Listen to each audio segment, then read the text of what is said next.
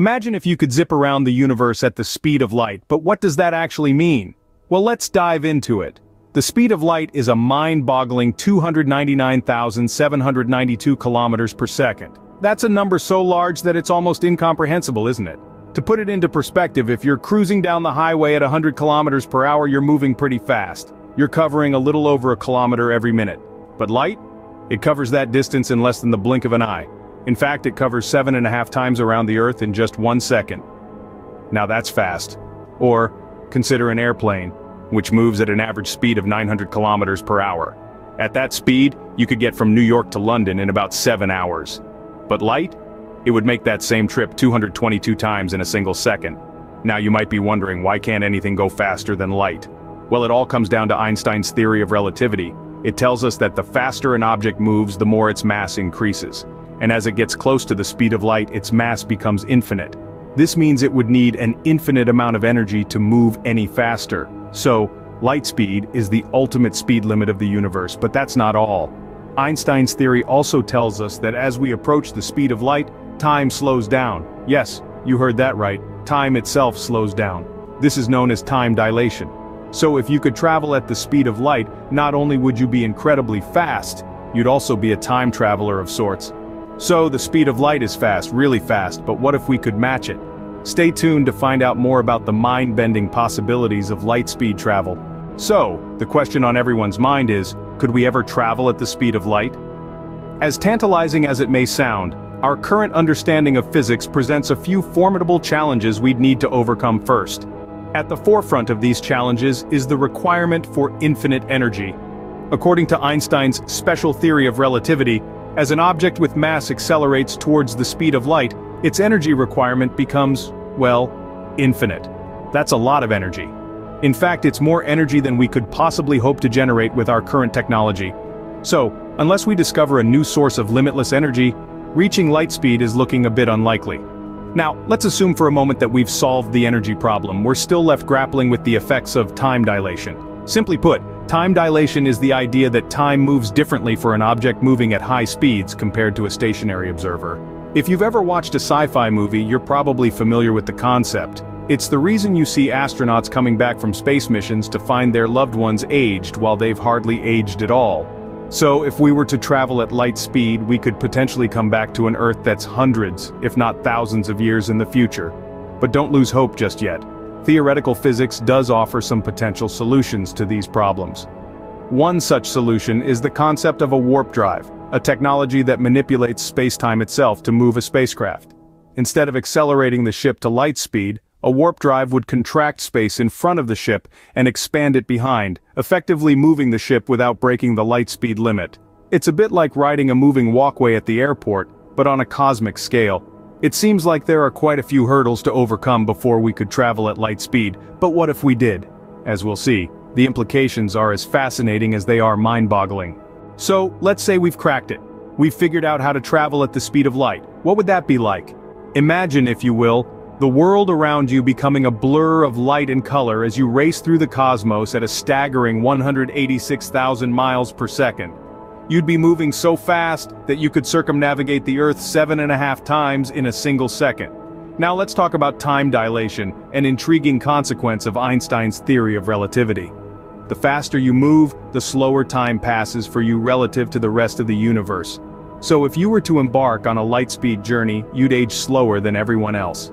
You could return from your space adventure to find that while only a few years have passed for you, decades or even centuries have passed on Earth. Next, there's the concept of distance contraction. As you approach the speed of light, distances appear to shrink in the direction of your motion.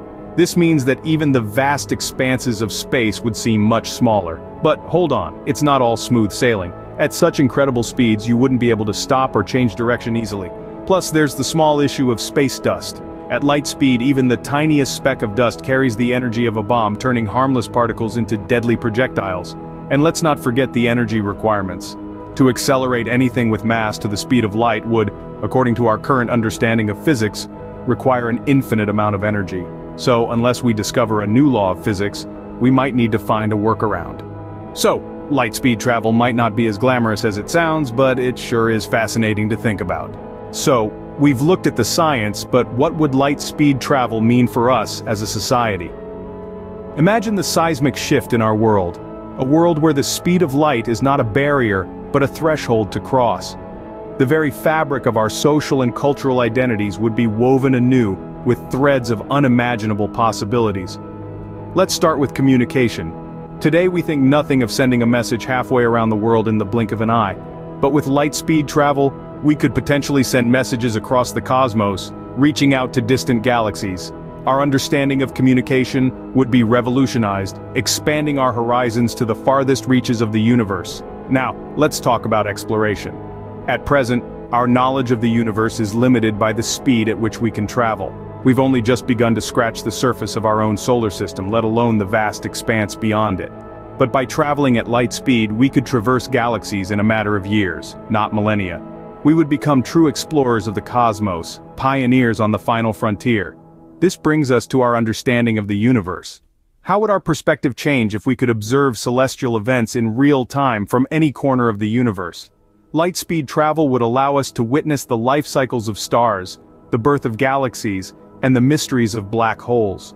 Our understanding of the universe would be transformed, shedding light on the darkest corners of our knowledge. But with these possibilities come profound questions. How would our society adapt to such a monumental shift in perception?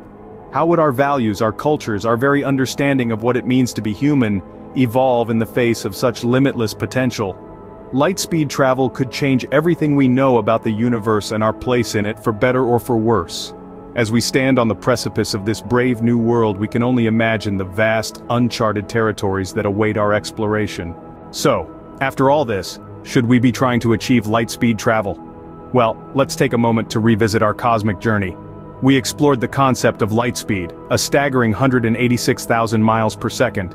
We pondered the tantalizing possibility of traveling at such an unimaginable pace.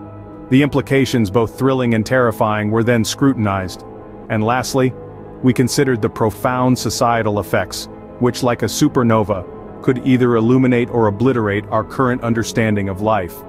The pros of light-speed travel are indeed enticing. Exploring distant galaxies, making contact with potential extraterrestrial life, and unlocking the mysteries of the universe are within grasp. The thrill of discovery, the advancement of knowledge, and the potential benefits for humanity are beyond measure. Yet the cons cannot be overlooked.